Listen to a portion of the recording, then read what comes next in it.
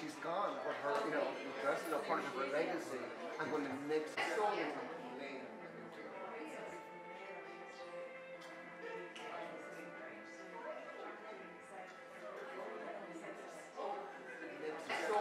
not to, we just two dresses together, but because of the whole thing, and Diana became so electable and so loved, like, there's a necklace sold at that same auction last month for 200,000 Kim Kardashian bought it.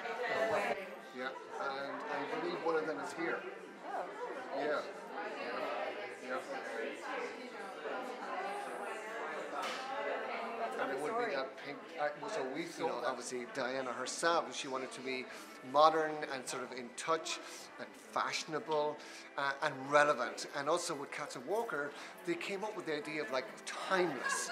Because, if you look at the royal family, you can almost tell what era it was, what decade it was, when you look at what they're wearing.